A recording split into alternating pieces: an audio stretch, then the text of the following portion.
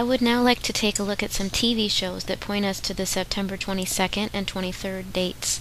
The first show is called Third Rock from the Sun, and this episode was from 1996. It mentions that a vaporizing meteor is scheduled to hit the Earth in 2015. And yet everyone on the planet gets all worked up about these pointless little behaviors, blissfully unaware of the great vaporizing meteor due in 2015. Another TV show that gives us a clue of what is to come is called Lost. This show actually first aired right on September 22nd, 2004, 11 years from September 22nd, 2015. 11 is a number that means chaos and disorder in biblical numerology.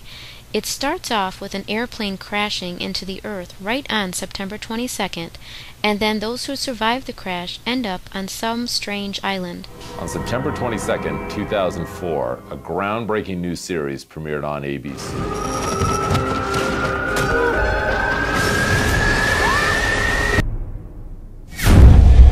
Miles off course. They're looking for us in the wrong place. No one's coming for us. It's destiny.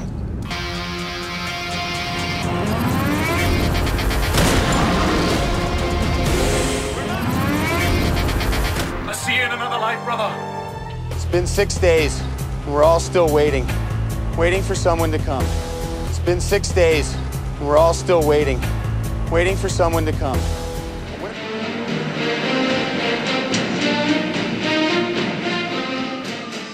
did you come here? What? The island. When did you come here? How long ago? 69 days. What was the date? September 22nd.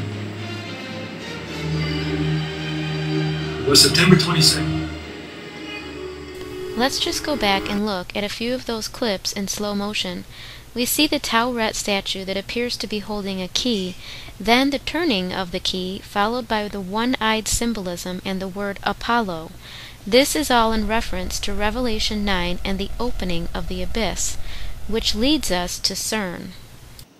So of course this all has to do with CERN, and even on CERN's logo, as many have exposed as well, you've got the 666 spinning.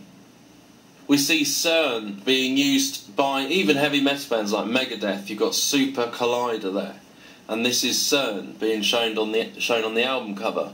And as I said, it's to do with the transfiguration of the planet. It's the false Jesus Sananda leeching off the back of Christ, because as you know, some of you may know, Christ, the transfiguration was to do with Christ, and he temporarily formed a bridge to the Father in the Bible, and this is obviously the inversion of that. It's the transfiguration of their kingdom, it's the birthing of hell on earth, it's the bridge from hell to earth, from the abyss to earth, to break loose the ones that are imprisoned, the spirits, the fallen, as the Bible all describes. And so you see a few different artists using this. Here we've got one called Timeless 2013, and at the top of the pyramid on the capstone you've got the artist coming out of the smoke of the pit, like in Revelation, and you've got CERN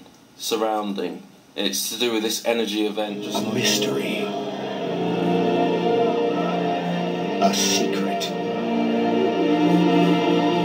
A threshold to the future. Where'd you find this? I've never seen anything like this. One man will break the code and open the door. What is that? It's your Stargate. We've opened a doorway to a world we know nothing about. We're reaching into the fabric of the universe at a level we've never done before. This is telling us something. It's a key.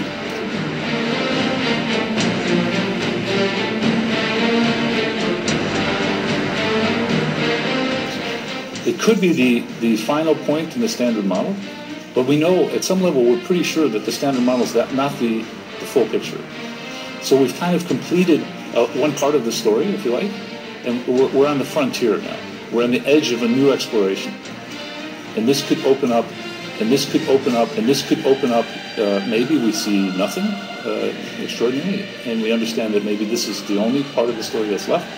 or maybe we open up a whole new realm of discovery. Be proud of these results, and I hope that they open a door, and I hope that they open a door.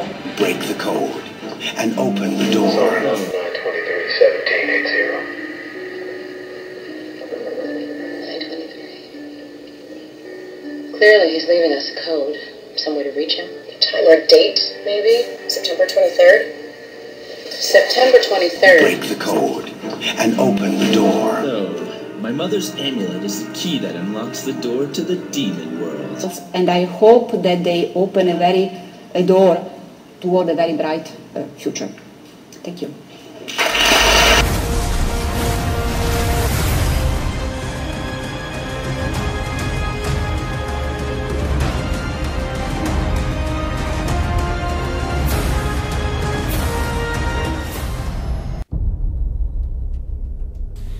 I would like to point out that there is a demonic festival taking place in Atlanta from September 25th to 27th.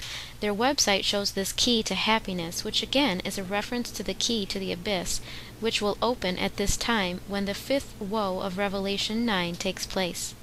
We also recently had a Taco Bell advertisement in which the 923 is flashed on the screen, and at the end of the commercial we see two of the people breaking through a barrier and going to a paradise-like place. There are numerous songs where the 923 date is shown. In 2011, Florence and the Machine released a song called Spectrum that has these lyrics: "When we come back, we'll be dressed in black, and you'll scream my name aloud, and we won't eat and we won't sleep, we'll drag bodies from the ground." In the video, we see Florence with the one-eyed symbolism and her clock set at 9:23. We also have a song by Miley Cyrus that is called 23. In the video, we see numerous times the 9 and 23 hidden together.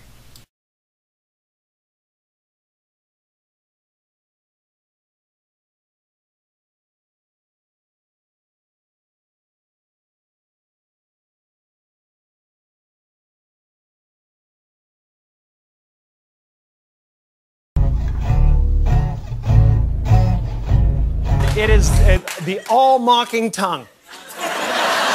Oh.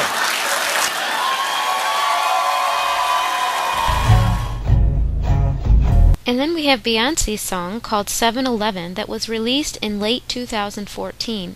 On the Jewish calendar, 7-Eleven is September 24th this year. It's the day after the Day of Atonement and the same day that the Foreign Minister of France pointed to as when the climate chaos would begin. I believe that the first woe event in the book of Revelation will take place on 7-Eleven this year on the Jewish calendar, and the second woe event will take place on 7-Eleven on the Jewish calendar in 2016. I believe this is why she says 7-Eleven twice.